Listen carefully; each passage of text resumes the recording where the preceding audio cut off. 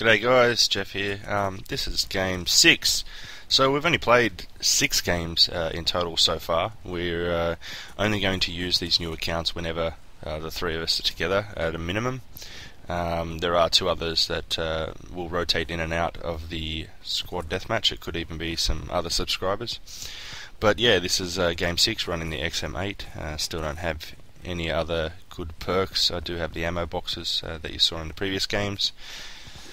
So yeah, this is one of my favourite maps actually for Conquest and Squad Deathmatch, because I think the use of the environment is key, and you can actually hold down an area fairly well. You can also run outside if you understand where all of your the choke points are for them to get you, or where you might run to for some cover. Pick up a couple of kills here, which is they were sitting outside in an area that's facing the spawn side, which is the side that I'm on. So it wasn't not a good start for them. If you're coming from the top side, you should seek buildings. If you're coming from the south side, you should actually keep watching your back as well, because I find that even if you spawn there, a lot of the enemy can spawn behind you. So while you're running for building cover, you actually die by their hands in the back. So it's an interesting spawn. The other favourite spawn here is the rock spawn. So that happens quite a lot when people are near the buildings in the other spawns. Can't seem to get that guy there. A red dot sight would have helped immensely, or an ACOG. And here's another version of Jules from Pulp Fiction. I managed to pistol whip him. Not sure why I couldn't kill him before, but I seemed like I was on target. Just changed. There was a priority of target change there, and because I was missing him at that distance, so I decided to move to get another angle and tell my teammates where they are. The whole time we're talking and using call-outs of where the enemy would be. I'm starting to use the grenades a little bit more now on this gun, because I like the animation.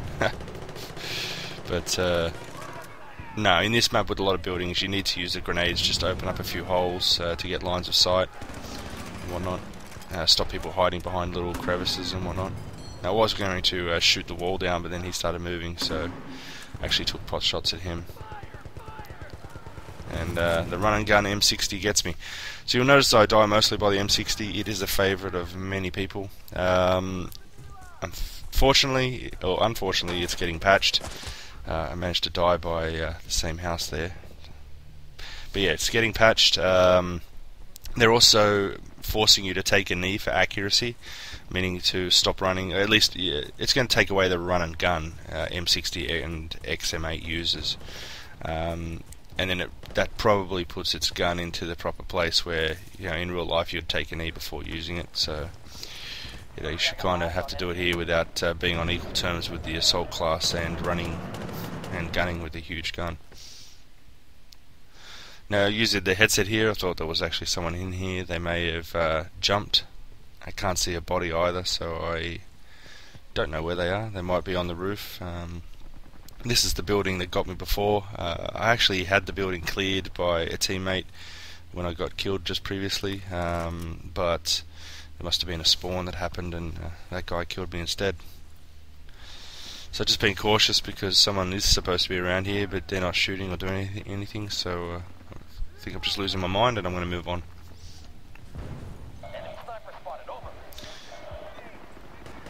So there's a couple in the construction too. So now that I know that there's a couple down in construction too, and we've got some other teams playing, you'll see that I actually also take looks at the different spawn areas in a minute. That's if I remember this area correctly. Nice pistol whip. They're going to reduce the rate of fire on the 1911. We'll stop that from happening as much. One thing you want to do is line it up before you aim down sights on it. So you line up your reticle or your crosshairs, then you aim down sight, and you can shoot fairly accurately with it. And that's another way of getting 2-shot kills with the M24. You shoot with the M24, you switch to your pistol with the same aiming, and then you shoot again. And yeah, they probably should introduce bullet drop for all the guns. That would be interesting. Because I mean, even the distance I'm shooting now has some noticeable bullet drop on a handgun in real life, so it'd be interesting if they brought it into this game, so that if you're aiming center mass at long distance, it's actually only hitting their feet, if that. So let me know what you think about the noob series, because we're happy to bring you game types. The reason that we are playing squad deathmatch, to reiterate what I said in episode 1, is that we only have to rely on the 3 of us or the team that we're in. With Conquest and Rush, and the fact that you don't have a lot of the additional specializations, it could just turn in, you can effectively be an ineffective squad. But I think we'll give it a go at some point anyway. First we'll do some rush, we'll do some squad rush, then we'll do some rush. So if we do squad rush, we won't have, we'll have C4 available to us as an all-kit weapon, but that's it really. Won't have many guns to use, won't have the ability to heal each other. So yeah, squad rush will be interesting. Then we'll move to some rush potentially, and then some conquest. So I'm holed up in this house here. Not a lot of action going on. There's no point running outside when there's not a lot of action going on, because it's either they're camping or we've lost some people. I didn't check the scoreboard. But I think coming up now is a couple of techniques that are important to pay attention to at times. And that is that when you make kills from inside buildings, you can use the dynamic lighting, the different windows, the different levels, to piss off the group of people. Using a headset here, I thought I heard someone, so I throw a grenade down there. I'm listening out for them to yell out grenade. Got a little too close to it though myself, and got some splash damage there. Looking around to the buildings where people spawn and then usually run to, but not a lot of action going on. Yeah, not a lot of action at all. So even though I do well in this game and don't die a lot, it's because I am effectively holed up in a house. But as you can see by the other videos, I like running around as well for the kills. I don't mind dying a few times. If you want to improve your KD slightly, then you really want to contain your patrol to 2 or 3 buildings at most, and just get used to them. Still need to burst fire the XM8. So I think this is where I start taking down a few people from different areas, just to show you some of the things you can do. Now I've shot quite a lot out of that window. I don't want to stand there any longer. I'm taking another look. I saw the kill assist plus 10 come up. I don't want to be there anymore, because people are going to look to that window or whatnot, checking out the spawns on my side, obviously, not the rock spawn. Burst firing the XM8 with the red dot sight would have been much better in that sense. So they know I'm here now. I just got shot at. Just got shot at again. So I'm using cover. I pop back around, shooting the 40mm, and shooting it again. But popping in and out of cover is important. I'm still getting shot at by someone else, even though I've made a kill. So I'm just looking for them using different windows, strafing behind cover and back again. Getting shot at still. Now from the construction area, I'm getting shot at by a recon guy by the looks of it. So a bit hurt. I'm inside for the dynamic lighting, but changing level now that I've healed just a little bit.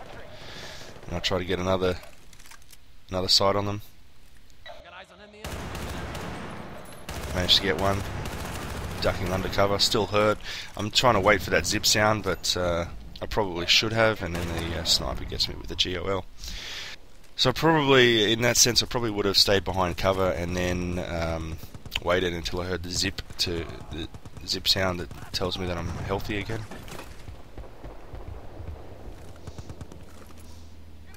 There's a grenade up here, so I'm just running away from that. Splash damage kills, and I watched the trajectory of the grenade to know where he threw it from.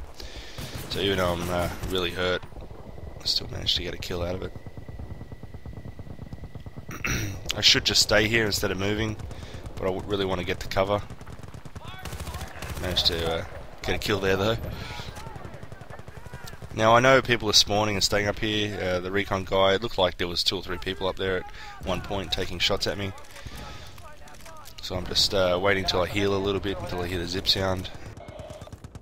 So I'm waiting for the zip sound, and hopefully the grenade will butter them up a little bit. I'll get a hit marker which tells me if they're up there still. I'm right on the edge of the map here. That stops me from being hit from the side. And there you go, medic and a sniper hanging out together. So this match is almost over. Can't hit the broadside of a barn door there, and I get stuck on the windmill or whatever it was and die, but still, end of the match, we win again, 17-4. So, that's the end of the series so far. I think I will bring more. My win-loss is 6-0, my overall KD is 1.88. You can check out Battlefield Bad Company 2 Statverse to confirm those stats if you like. And anyway, until next time guys, see ya.